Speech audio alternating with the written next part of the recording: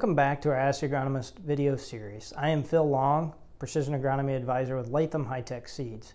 And this week we're going to continue our discussion on what it looks like to have a balanced soil fertility. And specifically we're going to touch on the topic of how much is too much nitrogen, and is it possible to have too much nitrogen fertilizer out there? The answer is yes.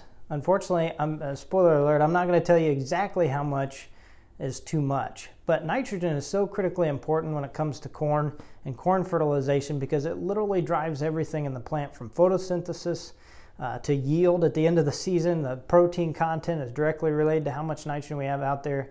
And when you have a lack of nitrogen, you're going to see yellowing, stunting, and things like that because it directly drives and causes increased photosynthesis and better growth. But there is still a balance there. So having too much can end up causing reduction in the plant, taking up things like copper and potassium as well. And those two are really closely tied to stalk strength. Stalk strength is something that's going to show up at the end of the season if we're over fertilizing. Those two are also, especially potassium and nitrogen, are very closely tied to water regulation and water uptake. So that's critical, especially in dry seasons like we had in 2021 in a lot of areas. The interesting thing is if you look back is that the right nitrogen rate will increase the amount of bushels per inch of water that we have. But if you look back at 2021, it wasn't necessarily the highest nitrogen rates that did the best in terms of yield. So think about that as you look forward to the next couple of years. But those two, especially the copper and potassium, are highly tied to the plant's ability to do well in terms of disease conditions and especially stalk strength at the end of the season. And if you tie up that copper, it's going to decrease the stalk strength at the end of the season. So how can we avoid this? We know a lot of these things, but I'm just going to touch on a couple of them. And the first one specifically is understanding your soil's ability to provide its own nitrogen. So organic matter, for every percent that you have, there's approximately 1,000 pounds of nitrogen in that 1% of organic matter. So if you have 5%, you have about 5,000 pounds. But really, we only see about 20 to 30 pounds mineralized during the season that our corn can take up and utilize.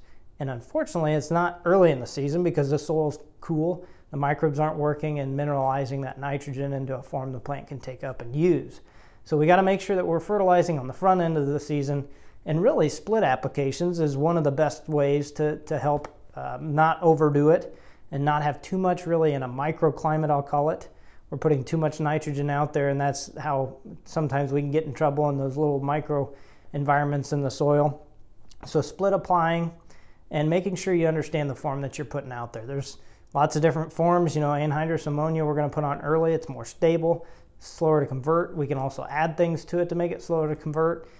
Urea, we can add things to coat that and make it slower to convert as well. So some of those things, trying to get it keep it in the right form for when the plant needs to use it. The other thing that you want to consider in all this is the microbes in the soil, and specifically looking at like manure as a source of nitrogen, but understanding that those microbes play a huge role. Now there's lots of things on the market with giving us the opportunity to produce nitrogen in the soil just by increasing our microbial populations, and some of those things going on that we don't necessarily fully understand, but they do help us convert that nitrogen and understanding that power of them being in the soil. So that's based on whether you're doing cover crops or different tillage, all kinds of different practices that come into play with what's going down in the root zone of your soil is really important.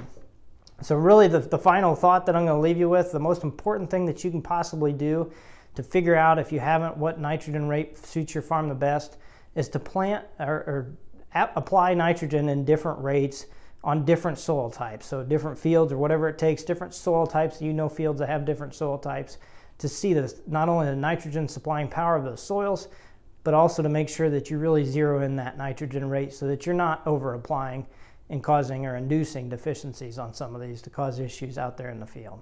So with that, if you have any questions, we always welcome them.